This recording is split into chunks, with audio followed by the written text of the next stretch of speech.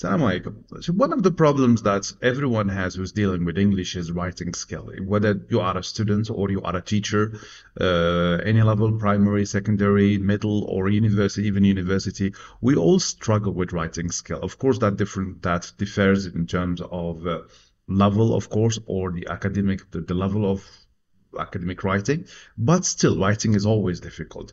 So today what I'm proposing, or what I'm going to talk about, I'm going to talk about the use of AI, artificial intelligence, and how can this help. Of course, in this example, I'm going to use ChatGPT.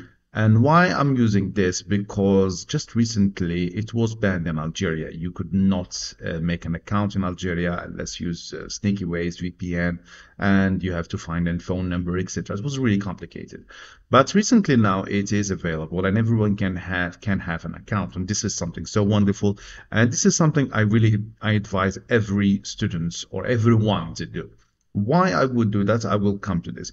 You see, just finding someone to help you on writing, this is something really a blessing. People pay money to find anyone to help them. And now you have this tool.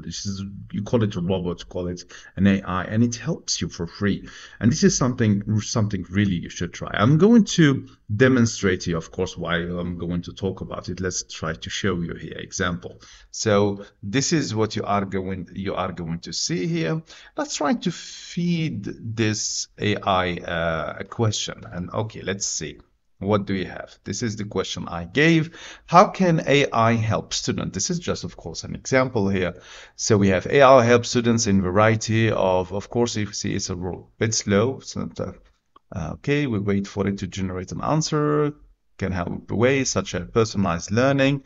Okay, give it time. Sometimes it's a bit slow because, like a million of people are trying this. In fact, they are saying that now people are using it more than Google, and which is something really interesting. I do have, for example, Google, of course, to me is is irreplaceable because it gives like more choices for me, but still this for someone who's trying to find information right away, I would say it's very, very interesting. So if I personalize learning, AI can analyze students' learning style and provide customized lesson plans. So something so wonderful. Of course, someone is going to talk about the ethicality of if someone has an assignment and is going to copy paste this. Of course, it becomes unethical. But why are we focusing always on the negative side of it? Why don't we look at the positive? Like I can use this, and with references, with books, I can enhance this. It can help me, in fact, improve my writing style. And of course, I'm not talking about only academic writing. Even I'm talking about in the case, for example, let's say I am a teacher. I was a middle school teacher, and I know the struggle sometimes just to find examples. Let's say, for example, okay, I want something. I said, can you? Oh, sorry. Can you tell me a story? Sorry, can you tell me a story? And let's see, because sometimes, I mean, often we find ourselves, we want a story and we want to use that story for resources, let's say. Okay, I'm doing this in real time, so I don't know what kind of story this AI is going to provide, but it would be interesting to see what kind of result if I can use this in my resources as a teacher.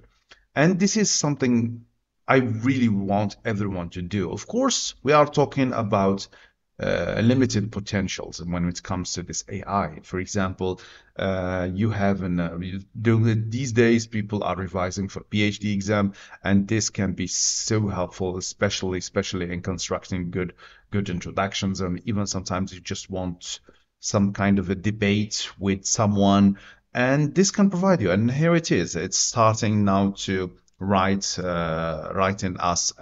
A story is a once upon a time, so this is good. It's using the past.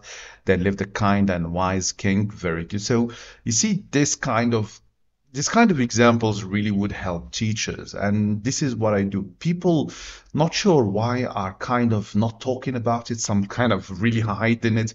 You can't hide technology. Technology should be embraced. So in fact, we should use this. We should encourage people to use it, especially we're talking about teachers. Of course, that I would call the downside. We have some negative aspect to it, but still we should not focus on that. We should focus on just the positive side of this technology.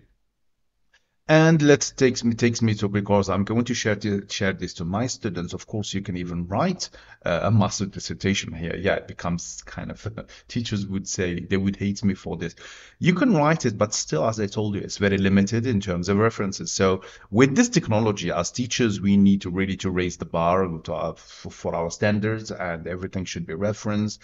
So this is something. So if technology is going to push and is going to help students, of course, even our standards are also going to be higher in this regard. But still, this tool is so recommended and it's going to help you a lot. This is why, as for me, I would say it's something a must. Every teacher, every student should write. People are writing even articles with it. I said, of course, there are some limitations, especially in terms of information it provides, but still it is something that you need to try. See, now we have a story. I'm not going to read it. I'm not sure if it contains anything that is should be there, but still, what I know that it can do a lot. So this is what I wanted to share in this video. I wanted to share my experience. It is free, so everyone should try it. Okay.